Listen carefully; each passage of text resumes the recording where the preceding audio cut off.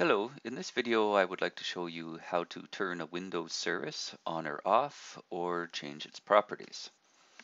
So to begin, let's click on the Start button and we'll type in the word Services.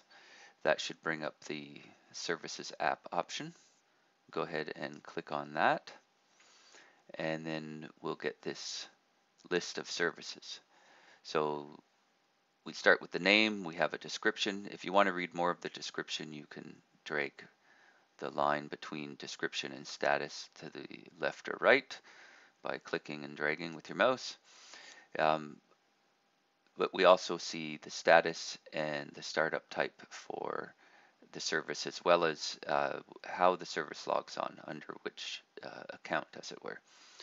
So let's check out, for example, background intelligent transfer service. So it's not currently running, right? So we could turn that on by right-clicking and clicking on Start. Now we can see the status is running. Okay, we can also right-click and stop it. And we can change its properties. So if we right-click and go down to Properties, we can see, for example, the startup type. If you'd like a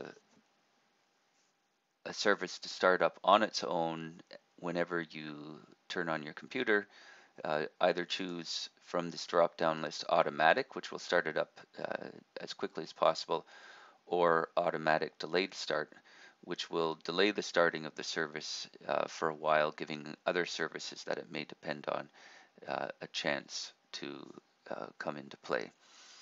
You can also switch it to manual, or you can disable the service altogether. Some services will not remain disabled.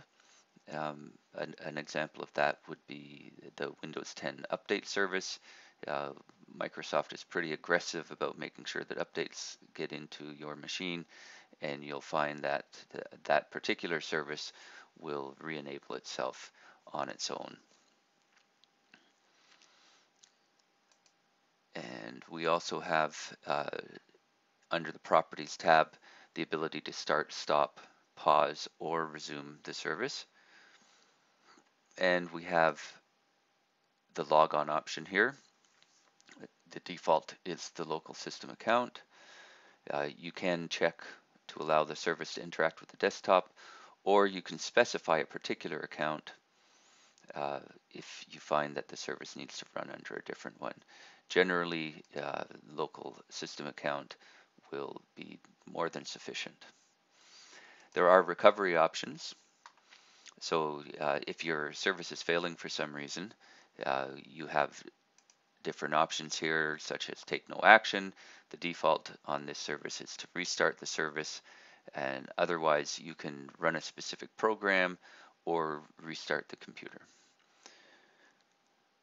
In the case of running a program, you may want to run a program that alerts you, if you're a remote administrator, that the service is not running, and therefore allow you to take action.